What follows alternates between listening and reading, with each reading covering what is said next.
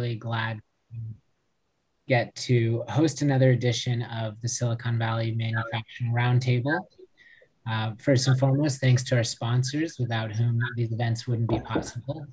So thank you to Katana, Moss Adams, TMC Financing, eBay, and the California ETP for your generous support. We really appreciate having this space for local manufacturers to share their experiences and raise their voices. And that's what we're here to do today. So we're thrilled to have Katana's head of channel partnerships, Shawn Coultice, with us here today. Katana is a manufacturing ERP software for total visibility. If you go to their website and you read their About Me section, you get a little history of Lean, and that's the inspiration for our roundtable topic today. Also with us today, Jaime Nevarez of Nevarez Machining and Joel Sakakihara of R&J Toffees. So we're going to talk about Lean principles, what they are, how manufacturers use them, and how some manufacturers might actually be running Lean without even knowing it. So to get us started, what are the Lean principles? Well, really quickly, they originated as the Toyota production system. Today, they're applied in all kinds of industries. So they started in auto manufacturing. They've made their way around the world and across industries to everything from, cars to now, food, even software. And that's why we tried to gather a really diverse panel of businesses today to share how these principles are relevant to each and every type of production process. So those ideas behind Lean originated in Japan in the 1930s. They made their way to the US in the late 70s. 1988, John Krafcik coined the term Lean in his article, Triumph of the Lean Production System, and he laid out 5 Lean principles. And those are value, specify the value desired by the customer. 2, the value stream, identify the value stream for each product, providing that value, and challenge all of the wasted steps. 3, flow, make the product flow continuously through the remaining value-added steps. Pull, introduce pull between all steps where continuous flow is possible. And perfection, manage toward perfection so that the number of steps and the amount of time and information needed to serve the customer continually falls. So Lean is about efficiency, optimization, reducing waste, creating and delivering value. So I think reading those now that any of us here can relate to some of that, and we can see how that describes what we either do in our work or try to do in our work or think we probably should be doing more of in our work. And so with that, I'd love to have our panelists, Shawn, Jaime, and Joel, introduce themselves and get this conversation started. So if you could each just give us a little bit of background about yourselves and your companies. And let's start with Jaime. Hi, my name is Jaime with Nevarez Machining. Little bit background. I've been machining now for approximately, I would say, about 28 years. Been in business 20 years or so. Started out basically learning the trade, working in a couple various companies in the Bay Area. Then my brother Hugo, who owns a sheet metal company, he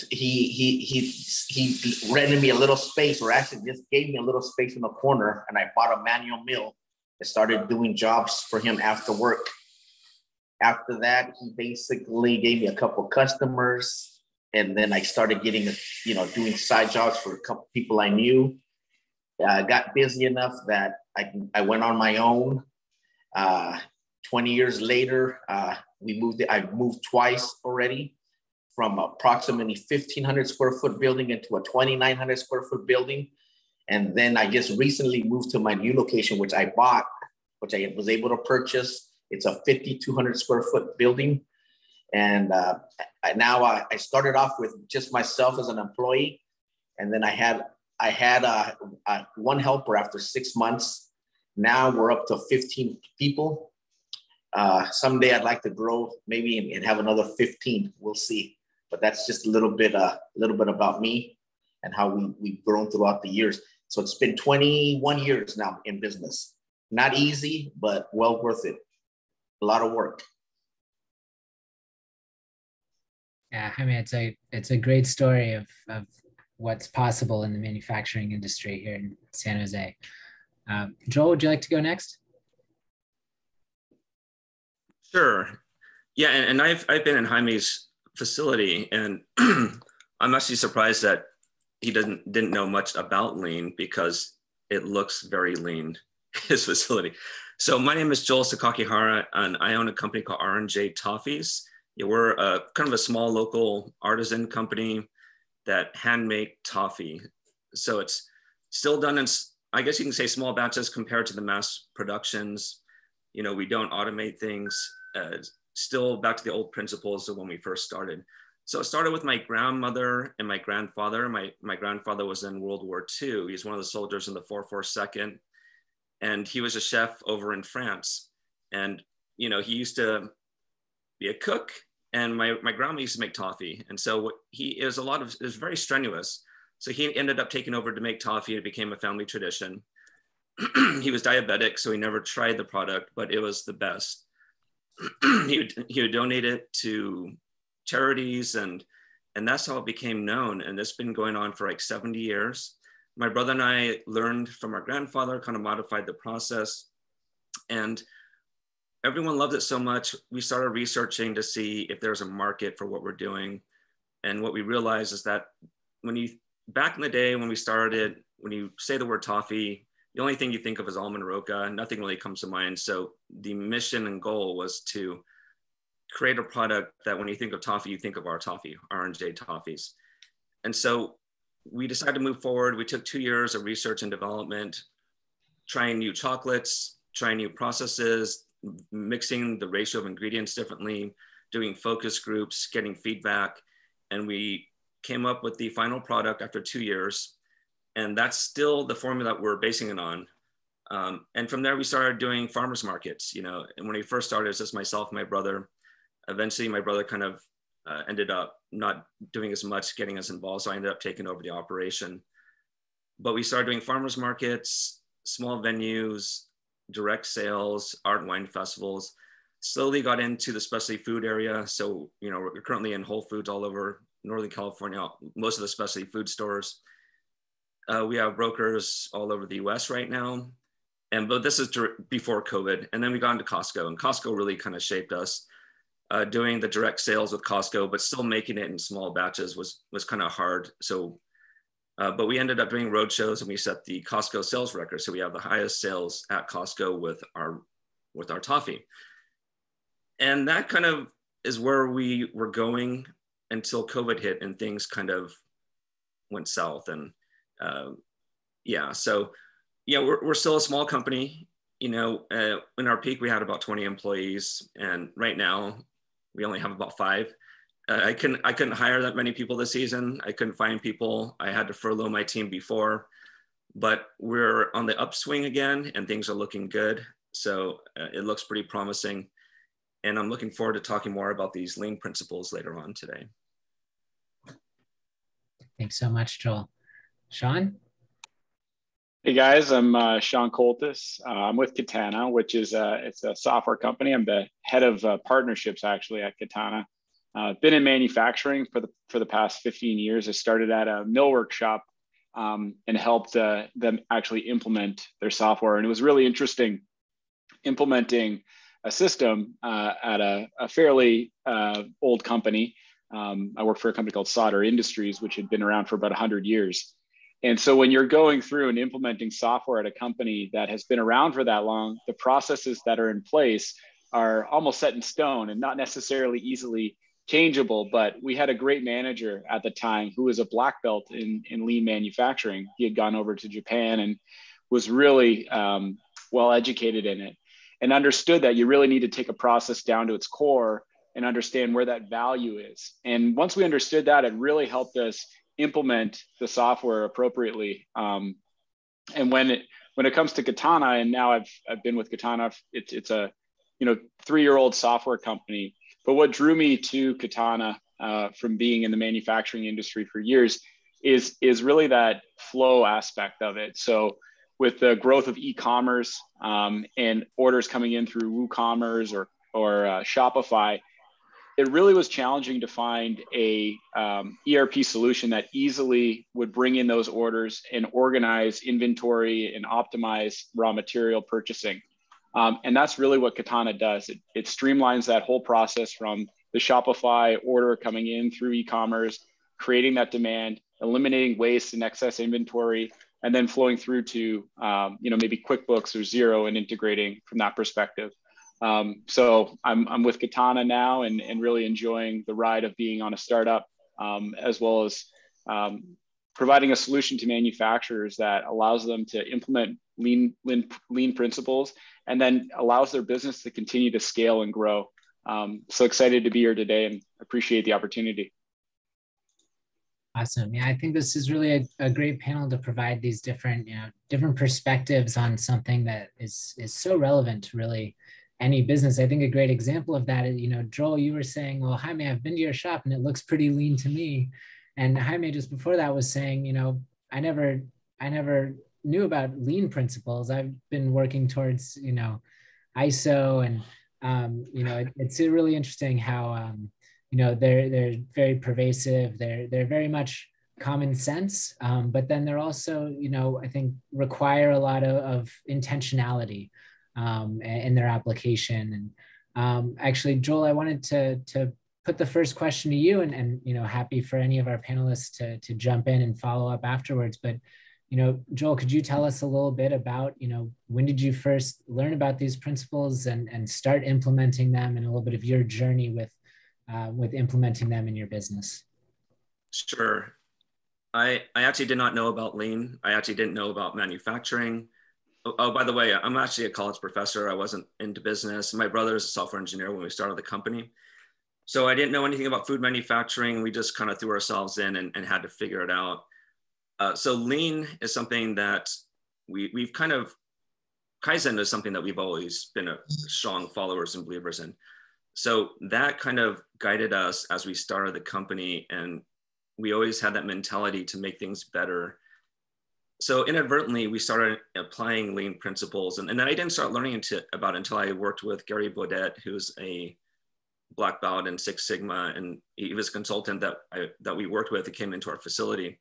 And I've also worked on other projects with him. And then he kind of changed my mind about the whole lean manufacturing processes. And all of a sudden, I'm able to identify waste, right? I'm looking at everything and there's so many things that could be changed. And that kind of formed the paradigm. And that was maybe a few years ago. But prior to that, I would say one of the biggest steps in us becoming lean from the beginning, aside from us continually improving things, would be Costco. So in order to get into Costco, you have the GMP food safety audits, which is a 10-hour process. And you have to have your documentation, kind of like ISO, you have your documents all in order. And we had to put together this food safety program, HACCP programs, go through all this training. And so we had to standardize our processes. And in the standardization process, we made it more duplicatable. We had documents to prove what we're doing. And that way we can train our employees differently as well. So without knowing about it, we were standardizing, we were doing cross-functionality between departments, people learning different skill sets, having to apply this into different areas of our workstations. We're not dealing too much with machinery.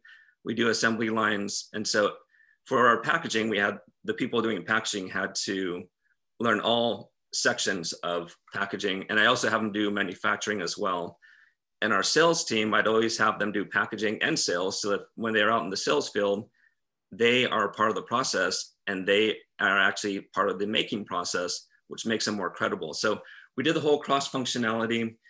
And I'd have to say, trying to scale with Costco forced us to become lean, operating on tighter margins, figuring out ways that we can scale. We started off a 3-pound batch, and then it went up to 10 pounds, then up to 15 pounds. By the time we're in Costco, I had the Costco corporate team come into our rental kitchen, and we were only doing 20-pound batches, but we had to do thousands of pounds. That causes a problem. So I ended up scaling it to 94 pounds, and we doing, and changing the whole workflow of things. So as we started developing this and learning, and as I started learning about lean, we would streamline our waste so we don't have as much waste with the packaging by moving different people into different positions with the flow of things. And then I learned through Toyota manufacturing that the U is the most efficient way of running manufacturing. It cuts down back on so much waste, the amount of people that's needed in order to make your processes work. And so kind of right before COVID, we started implementing the U design into our flow for packaging, which made it flow seamlessly and reduce the amount of motion that we were doing. But then when COVID hit, we had to social distance, so we couldn't do that. So we had to kind of change everything. But that U line and doing spaghetti diagrams of how many times we're moving back and forth to eliminate waste was something that we did to quantify the waste that we're doing. And one thing I want to do, which I haven't done because we're not allowed to wear watches or anything, but I like to calculate how many miles a day we walk within our manufacturing. I bet you it's several miles a day of wasted movement. And if you can do that, I'd suggest doing that because then you may find ways to streamline things. Implementing 5Ss is another thing that we did in order to clean up our shop, to make sure that we have everything that we need right there versus walking a few feet or down the hallway to get something. Having things in locations where you're not bending down so that the employees won't injure themselves, and other things that we kept in mind where they didn't have to bend too much. And as we were starting this, we also implemented time trials into our processes to see who can do the things the fastest.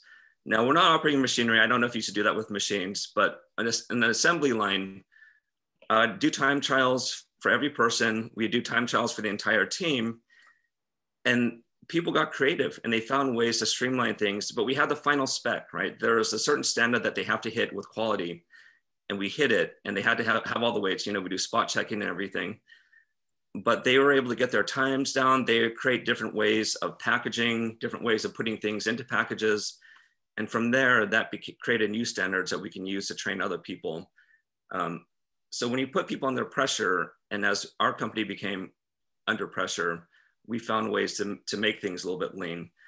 And again, as we were scaling, we weren't producing enough fast enough to supply Costco. So I had to look at the amount of hours we're spending per day with cleanup and setup. That's about, I don't know, 2.5 to 3 hours for cleanup and setup.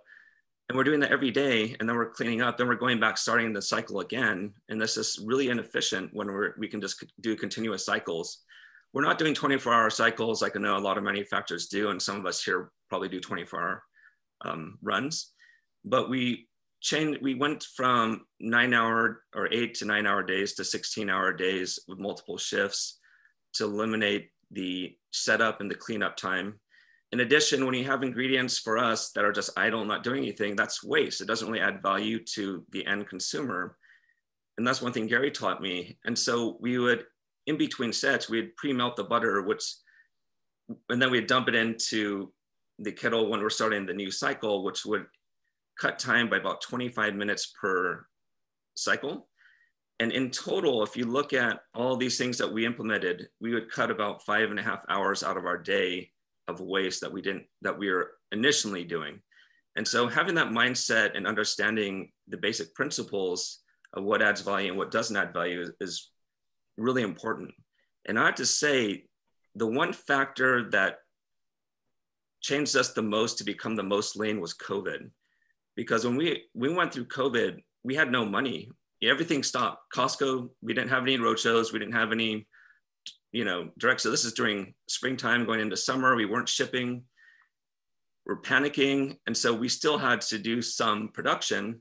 And I told my team, we can't have any more samples when we package, because we sort in bulk, we break it up, we package it. And the wasted product we use for samples, but now we don't have any events to sample people to. In Costco, we would do thousands of pounds of sampling our product to the customers. Farmers markets, art and wine festivals, we do the same. And just telling my staff, we can't have any waste. We don't have the money either. Forced them to think differently. And we went, okay, our batches are 94 pounds. Before COVID, we averaged 87 pounds when we're packaging for Costco. The rest, 7 pounds of waste that we would have. My team went from 87 units to 94 units, 100%, not making any mistakes, being very precise. And the people in packaging saw what was going on because they're also in manufacturing side, and they made adjustments on the manufacturing side in terms of how they're going to do quality control with our almonds to make it perfect. And if it weren't for COVID, we wouldn't be hitting 100% with zero waste with our packaging process. So in addition to that, this past season, I couldn't hire anyone because people didn't want to be hired. And I hired a new supervisor, and then she quit within a couple of weeks. So we had to operate with less people. And the weird thing is I had to talk to my team, like, we need to get this done. We have so many pounds we need to do. And with 3.5 people per day, we were able to operate and produce as much packaging as we did with 6-7 people per day in the same time frame. And that cut back on the amount of people we're using because we're doing cross functionality. We have people doing multiple, once they're done doing something, they go to the other one. And the urgency of what we needed, they did it for the team. And so I would not have known about this and been able to implement this if it weren't for COVID. And those are some things that we did for our lean manufacturing. Thank you for sharing all that, Joel. I'd love to hear, Shawn or Jaime, is there anything in there that you relate to that you wanted to rebound off of? Yes. Well, actually, I mentioned that I wasn't too familiar with lean manufacturing until you sent me that link, and I started reading up on it. But like you mentioned, you visited my site, and so was Joel. Actually, when I moved in here, I have to give all the credit to my wife and my supervisor, who actually I gave them the idea of what I wanted, and I let them take over and lay out the shop, kind of like what he just mentioned as at a U, where there's no wasted movement. And if you've been to my shop, that is exactly what we do. We have all material coming in from the backside, goes into the machining side, goes into inspection. From inspection, it then moves over to shipping and receiving, and goes out the door. So there's I told him I want to make sure we have no wasted space. We don't want to be going back and forth. And so that's why you look at my shop. My wife laid it all out. She put everything on labels on everything. And sometimes I even get on her because I'm still old school. I tell her, what are you doing? But once she finishes a project and the guys out on the shop look at it, and then I look at it, it's like, oh my God, it's so much easier because she puts, labels on everything. This is here.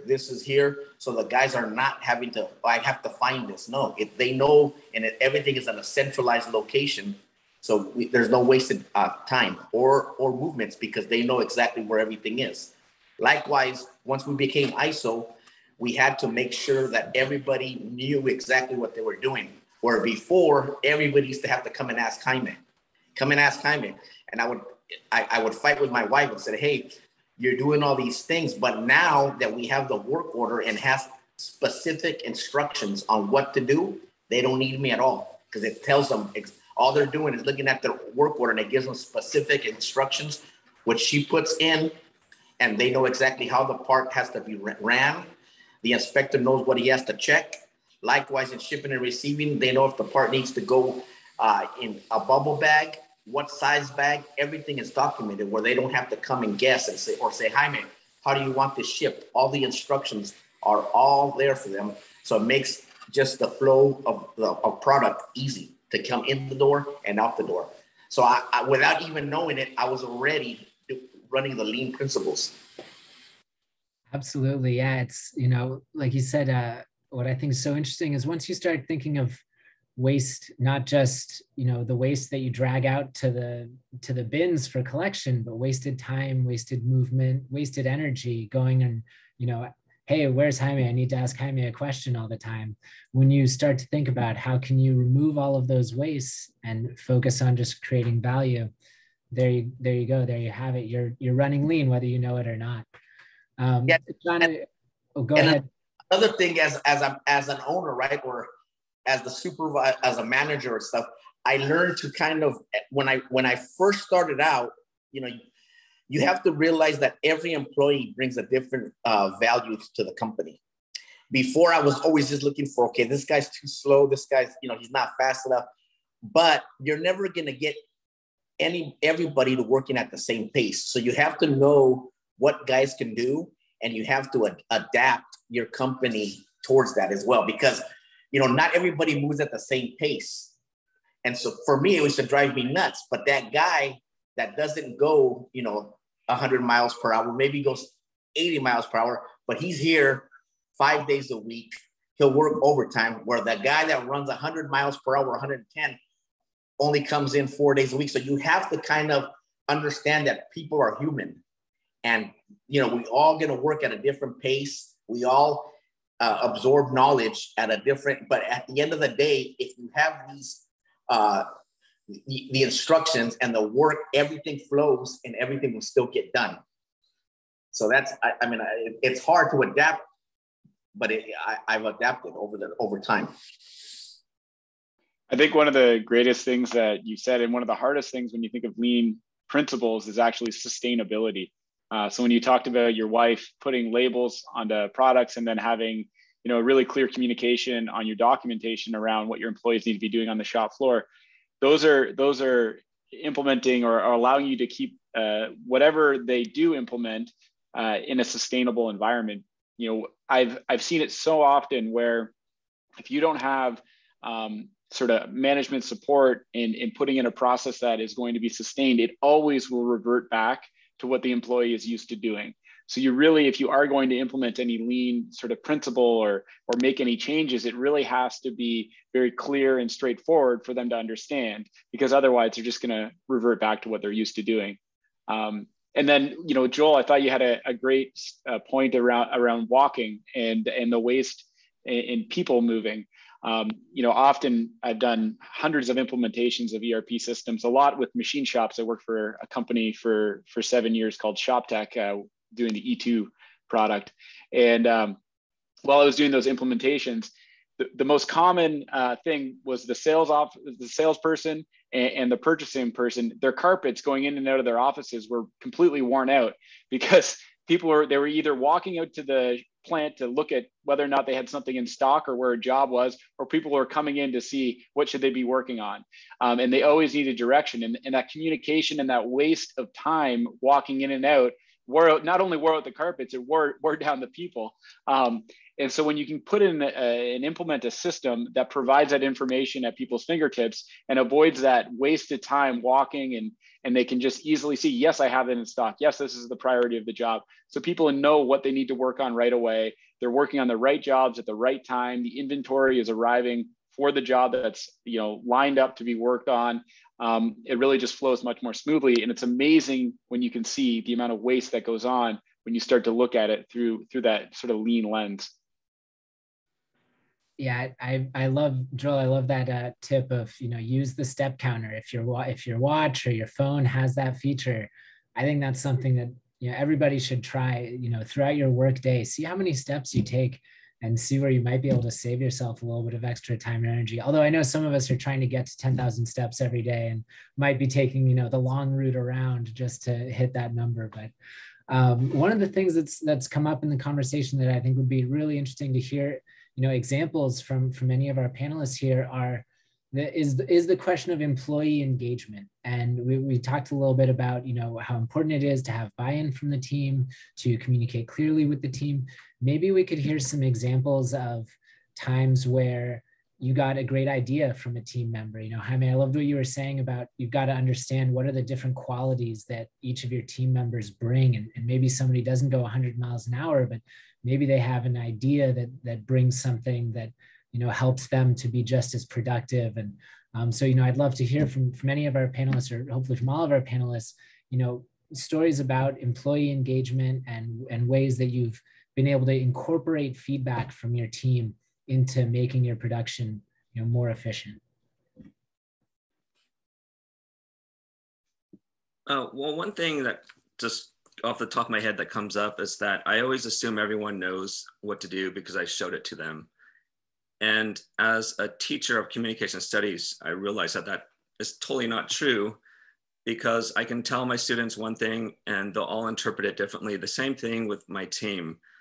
Exactly. So when I always get everybody, like I said, cross-functional to do manufacturing if they're in packaging. If they're in sales, I have them come do manufacturing. I have them break down boxes, because to me, it's very simple. You just fold it and you break down boxes. But it's funny to see everybody do it differently. And not everyone does it the way that I thought they would. Some of them would just stomp on it like it's a trash compactor. And I'm like, whoa, I would never think to do this.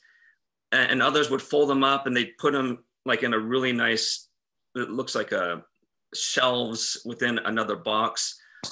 But just looking at people, the way people do things differently is really important to, I guess, creating, like Jaime said, everyone's a little bit different, but also creating processes that work. So the ones that we do, we allow some flexibility because people operate differently and they can be more efficient with certain areas. But you know, that's also one thing that comes to mind when you're talking about that. And as we're starting the company, I had a lot of retired teachers and engineers that were working for us, and they thought differently than I did, because I didn't know anything about manufacturing, but they did, at least the engineers, and they would streamline all the processes, and that became our standards. One thing that we've done that I haven't had a chance to do is before COVID, we videotaped. We're going to post it on YouTube. We're going to create all these modules of every single process, and from manufacturing to packaging. And then we're going to create kind of our own channel for all the employees, or the standards that, you know, that they can retain all the information and go to if they need training. And that way we don't need to train them all the time. I don't have to, because I'm the one that does most of the training. So yeah, those are just some things that my team has done. That's great. Jaime or Shawn, do you have any examples of, you know, One of you've been able to I think it's important to never underestimate some of your employees. One example is I've always had my manager that works for me, been a guy that's had 15, 20 years of experience, knows how to program and all that. So when I last got rid of the last guy I had, one of the guys out on the shop, a young kid that worked with me, he wanted to step up and said, I want to do the programming. And I was very hesitant. I was like, Raul, you only have so much experience. And he told me, Jaime, give me a chance. I can do it. So I thought about it. I spoke to my wife and we said, okay, we're going to give you a chance. And it was the best decision that I've ever made. I was so hesitant because I didn't think he can do it because of the experience, but his ideas and his knowledge and it just overwhelmed me. I mean, it's just, by leaps and bounds, he outproduced any of the other guys that I've had. And it's just because he just has fresh ideas. And sometimes it might not be the way you would do it, but his way is actually a better way. And it's just, you know, sometimes you have to learn that. So that's one thing that I've learned, is sometimes you have to give somebody an opportunity so that they can shine and help the company. And he has done it. So that's one advice I would give to a lot of people out there is, hey, you know, you don't underestimate your employees. Sometimes you'll be surprised on what they can do. Yeah, and I totally agree with that. And I think another thing you had mentioned is, you know, everyone is a little bit different, but everyone also communicates a little bit differently. And so a lot of times you might expect, you know, if someone has an idea, they would just bring it forward. If it's a good idea, they would just tell me it. But that's not how people always work. And so if you can put in a system that allows someone to maybe type in when they're working on an order, how they did something, and then you're doing those time studies, so you can see, wow, this person is more efficient. And they made a note here. They actually, you know, fold the box this way rather than the way that we were supposed to do it, because they found it was more efficient. And so giving an opportunity for your employees to provide feedback other than just coming to you with it is an excellent way to continue to improve and drive change within the operation, on top of also collecting that data and understanding how long did things take and where are the opportunities for improvement, where are the bottlenecks within production. So it's kind of pulling that all together, but great points. Well, with us in machining, we do a lot of we set up different jobs and hold the parts differently. So one of the things that we've done now that makes life so much easier because of technology as well, right? I guess I would say is now we take pictures. So I tell everybody, when you're doing a job and it's taking you, don't let the next guy 6 months down the road have to struggle. Take pictures, give them to, now we have an assistant, a young girl who's very savvy. So we just send everything to her email and she takes pictures and puts them in the setup sheet. So next time, 6 months down the line, the next guy gets it. He doesn't have to go ask that guy or come and ask me, hey, how did you hold this part? He has a picture and he has a perfect idea of how it's done. And there you go. So technology goes a long way as well. And at first, again, I was hesitant towards that even. I was like, I would tell my wife, what are you taking pictures for? Come on. Now it's just like, because, again, machinists, sometimes we're like old school. We're like, but it just makes everything so much easier. So you have to let technology work. And pictures, perfect. I like that comment that what's I'm saying about the YouTube. That's a good idea. Even the channel, I like that for the training purposes. Yeah. Another thing I'd like to add before I forget, Jaime is talking about the team that's doing things positive and right, but you also have equal the amount of negative and things that people are doing wrong. And when I look back at our processes, some of our biggest successes have been the failures of people and the way you interpret it, because we have documented every single batch we've ever made. It could be in the millions of pounds. And so whenever we make a mistake, sometimes through serendipity, you get a new formula. And that's how we've been able to create changes within our formula that have been positive. And by the way, we've also been rated #1 in the United States, best tasting toffee. And it's also through the serendipity of making mistakes. Sometimes someone will burn something, but then that burnt actually could add a different flavor. And so through mistakes, we've actually created a lot of processes. People that were underweighing, we're doing a big order for Costco. We had several pallets already done, but we didn't spot check. We were doing random spot checks and we didn't catch it. And so we ended up having to redo thousands of pounds and it cost so much money. And so to fix it, we just implemented different policies and processes, spot checking every single one, documenting everything. And so, yeah, with the negative come the positive. And it's also important to through serendipity, you can actually make changes to your company that are very positive. And that's how we've kind of shaped our company. Now, let me ask you a question. So when that happens, do you then still have, how many different of that toffee do you have then? Do you have one, do you keep the original one? Right now, 8 flavors? Good question. So we have, our name is plural, Toffees, because when we started, we're going to have a whole line and we have formulas for coconut macadamia nut, green tea for different markets, but we only have one.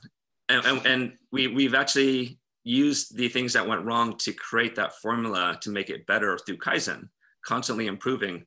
But we do plan on bringing more out. What happened is I wasn't expecting to work with Costco in the beginning, and whatever we could make, we could sell. And so we didn't get a chance to expand lines. And then we got so caught up in paperwork and documentation through traceability that I didn't want to cross-contaminate our product with other allergens, which means we had to create new processes, new documentation. I already have thousands of pages. I don't want tens of thousands of pages. So we will eventually bring it out once we have, I guess, a software like Shawn has, something that's going to streamline it a little bit different from what we're doing right now. But we do have some formulas that we would like to bring out later on. But right now, I guess it's just keeping up with what we have and getting the distribution in place for that. So you'll be the first to know, Jaime. Thank you. Yeah. Yeah, I mean, you are neighbors after all. Well, I loved, you brought up, Kaizen again, that idea of constant continuous improvement, of striving for perfection. I'd love to I'd love to ask, how do you in your different businesses, how do you keep your eyes on the prize, as it were, when it's out there on the horizon, perfection that you're seeking to attain, and you want to stay motivated and keep your team motivated? How do you find that, whether it's using the lean principles or something that you would now relate maybe to the lean principles, that you keep yourself and your business on target and always moving forward?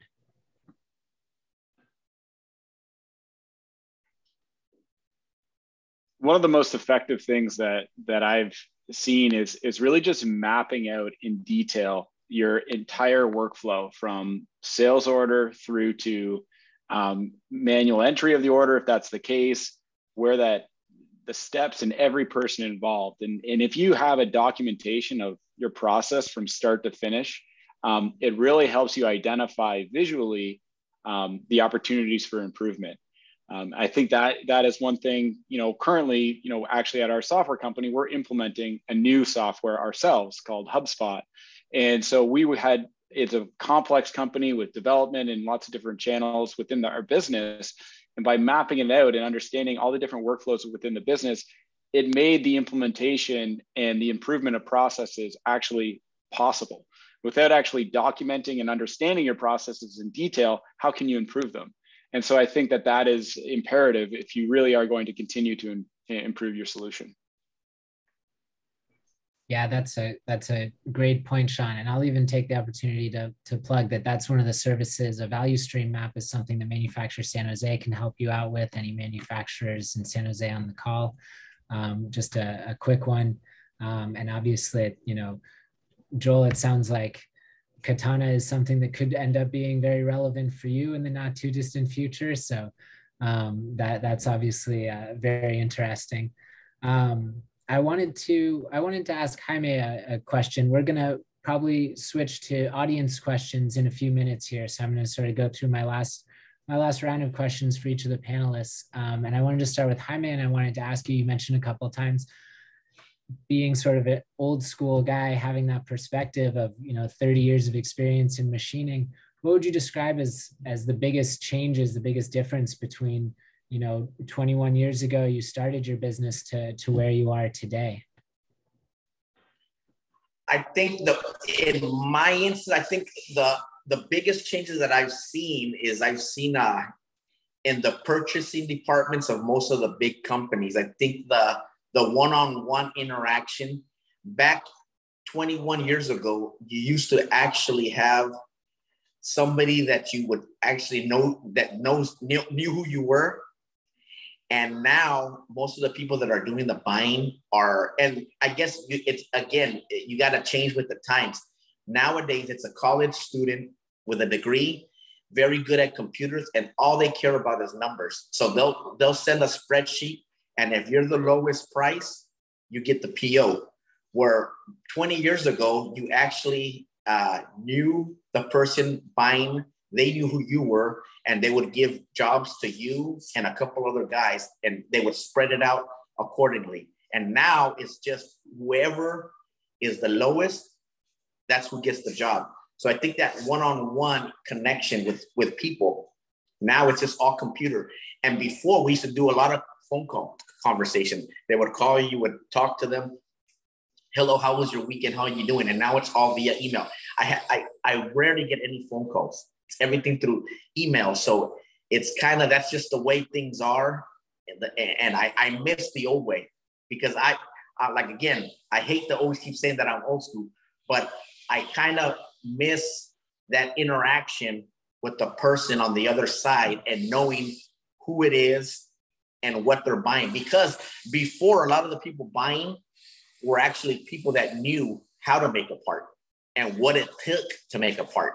Nowadays, I'm going to give you guys an example. You'll get somebody and they'll tell me your price is too high. And so they'll say, why do you think it's too high?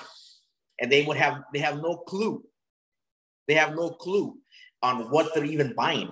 And so sometimes it's frustrating, but I guess you have to adapt and change with times. But a lot of the kids nowadays, like I said, They'll just send you a spreadsheet here. And if you're the lowest, they'll give you the price. And that's it. And sometimes I say, hey, I'll call them and tell them, why didn't I get this job? Well, somebody was this much lower. And I go, and I tell them, that's impossible. I go, because the material costs $15. How can they charge you $12? They didn't do their due diligence to even price the material correctly. So I go, you're going to give them a job and they're going to lose money. They're going to come back to you telling you, hey, can I get more money? Because I made a mistake here. Or before, the person on the other side would know that already because they knew what it cost to make that part. You know, we've heard a lot of great ideas of ways to leverage new technologies today, but we also have to acknowledge that there are some trade-offs and that you don't want to get out over your toes. You don't want to get, too excited about using all the newest, latest technology and forget what it is that you're actually trying to accomplish. Shawn, I wanted to ask you, you've done a lot of implementations. I wanted to ask you if you had one, specific example where you've seen a really transformative implementation in your career. Yeah, so I was working with a machine shop. Greg Yitman was the operations manager there, and they had no way to track time on jobs. And so essentially they would create a job traveler and they put it out into what they called their hopper. And so that's where just like the next job would go on the bottom of the pile and guys would kind of grab the ones off the top. And so they never really knew how profitable their jobs were. And they had some big customers. And after they implemented the system, they realized that their big customer, they almost lost money on every single order they did for that customer. And so prior to that, they were, taking this customer out for dinner. They're treating this customer like they're keeping the lights on. And to a point, they need those orders and that revenue overall. But that was something that really stuck out when they were able to actually identify the total cost of a job from actual runtime from employees to the raw material costs and the overhead. It really painted a picture and allowed them to go back to that customer with the data and the details to say, listen, we know that you've been a great customer of ours for 20 years, but our prices haven't changed much over that time, but employee wages and material costs have. And here's the data. Let's talk about what makes sense for us to continue to do business together. So that was a huge sort of win for that business after implementing the system. Absolutely, yeah. So Joel, my question for you is actually, you mentioned at the very beginning that you'd seen Jaime's shop and you said, wow, this place looks pretty lean. What was it that made you see that? And what were you seeing when you saw that you would describe as lean? What are the signs if you walk into any shop that would tell you, oh, this place is lean? Yeah, so I haven't been in a lot of machine shops, but Jaime's shop is very well lit. It's very bright. I've been in some machine shops where it's very dingy and dark. You can't really see where you're walking. 5Ss. I think he implements 5Ss. I don't know if you do, Jaime, but it looks like it. It looks very clean aisles where no one's gonna fall and trip.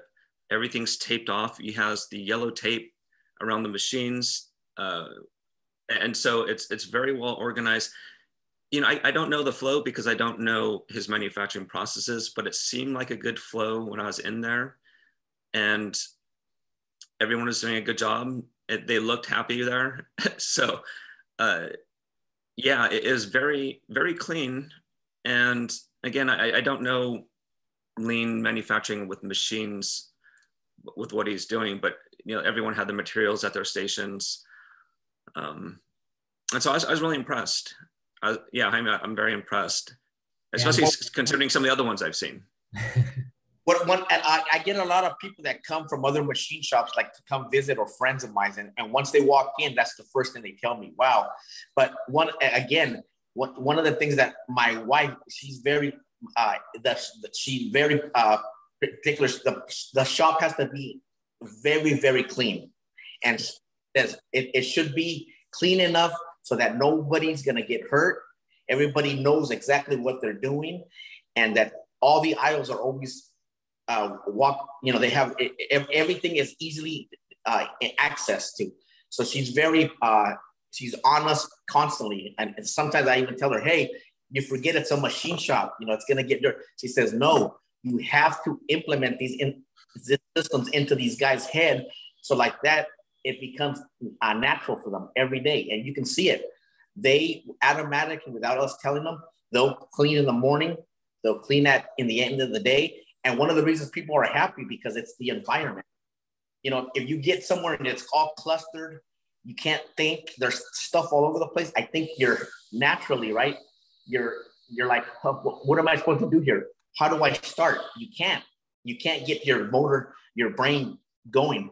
So I think once you have something and everything's lit up, your next job is lined up, labeled, it's easy to start your day, start thinking and get going.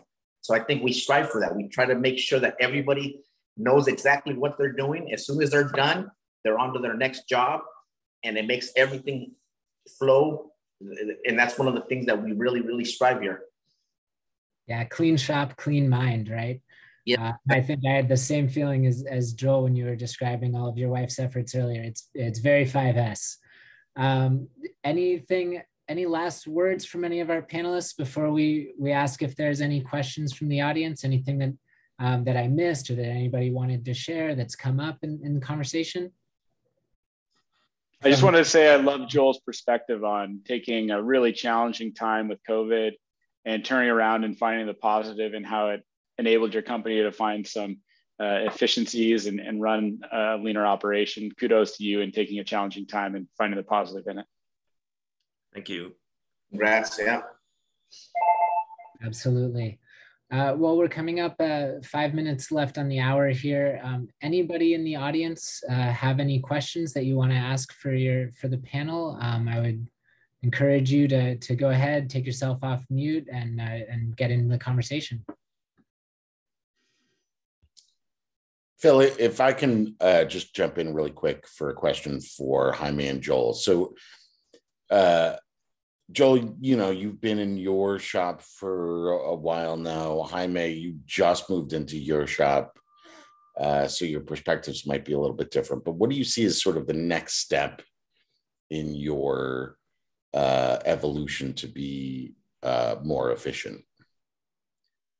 Yeah, good question. I have a small facility for what we're doing. When I bought the building, it was not made for Costco freight and pallets. It was more of a boutique style catering company that I purchased and changed it into a manufacturing company. So our layout is not, and the flow is not made for pallets, but we deal with thousands and thousands of pounds. And so I quantified what we have been doing through waste. When we do a Costco pallet, an average order is about 5,000 pounds. And so we have pallets, we need to package it in one room, but the doorway is not big enough for the pallet to get through. So we have to stack it onto rolling carts, then open up the walk-in coolers and then stack it on pallets there, then put it back on carts and put it on the pallets outside when we go to the freight trucks. So we do 3 times the amount of lifting. So for an example, I just did a delivery for 10,000 pounds at Costco. And so I had to lift 30,000 pounds. And I don't want my people doing this because I don't want workers' comp issues and I take steroids. No, I'm just kidding, I don't. So we need, the way that we do it is we'd have to change our facility structure. We'd have to change the doors on our walk-in so it's all pallet friendly. And then we need to get another location because we can't store this. We need a Costco style palletization with forklifts because our facility is not built for what we're doing with the volume that we're going to be scaling to. And so that was a good question, Mike. I think we're going to try to manufacture where we're at, but we'll have to store it in a big warehousing cooling units where we can have forklifts and so forth. So Jaime, do you want to? Thanks, Joel. Yeah. For us, Mike, the way once I moved into the facility, I did tell my wife and I told my supervisor, once you guys lay out, and I told you and Phil when you came to visit, I said, I want to make sure that not only are we having the flow of all the jobs going through the shop, but we have to also keep in mind that we are going to grow. So we have to strategize the machines so that we room easy accessible for new machines in the future. So we specifically laid out everything. So like that, on the other side of the building, we can always add 3 or 4 more machines when we need to. So like that, we can keep growing as a company. And I think the way it's laid out, it's perfect. I can actually move the saw, put in the next machine right next to there, and then add on the other side of the building, right where. So we strategize. This is the way we want to implement and grow in the future. And that, if I could just follow up on that, Jaime, when you were looking at spaces in San Jose, did you have that in mind, that the sense that this was a long-term sort of residency, and that you will need space to grow? So it wasn't just about what you needed at that moment, just you were having an eye on the future as well. Correct. Well, you always have to, because you got to keep in mind, for us machines, it's quite a lot of money to move the equipment. So you don't want to be moving, every 4 or 5 years. There has to be something that you're going to move into and be able to stay here 10, 15 years. You know what I'm saying? I mean, and ideally, I would have liked to get something a little bit bigger, but everybody knows this, Silicon Valley is super expensive. So you also have to, again, I go back to the old school mentality. My father always taught me that he never had a credit card. My dad, when he came into this country from Mexico, he never had a credit card, always bought everything cash, except his first house. But he never, he never got into so much debt that would get him in trouble. So I'm always thinking that in back of my mind. And if you walk into my shop, I'm in the mentality that, like, for example, all my machines are paid for except one. So what's keeping me above water all this time is that I don't ever overextend myself. So once I pay off that machine, I'll buy another one. This way I can always afford, and sometimes it's a hamper because of growth, but I can get sleep good at night. You know what I'm saying? Not overextending myself. I don't know if that helps. Yeah, thank you. That's a great point, Jaime. You do want to always sleep well at night. No wasted hours, no wasted energy. I think we're gonna wrap up now. Thank you so much, Joel, Shawn, and Jaime. Really appreciate your perspectives, your willingness to share your stories. Great to hear from all of you. Thanks again to our sponsors for making the Silicon Valley Manufacturing Roundtable possible: Katana, Moss Adams, TMC Financing, eBay, and the California ETP. We really look forward to the next edition of this event coming in the first quarter of 2022. And we'll leave it with a happy holidays, everybody, and happy new year. See you in 2022. And in the spirit of continuous improvement, we'll have an even better program for you next time, but this one will be tough to top. So thank you, everybody, and have a great rest of your day. Thank you. All right, thank you. Thanks, everyone. Take care.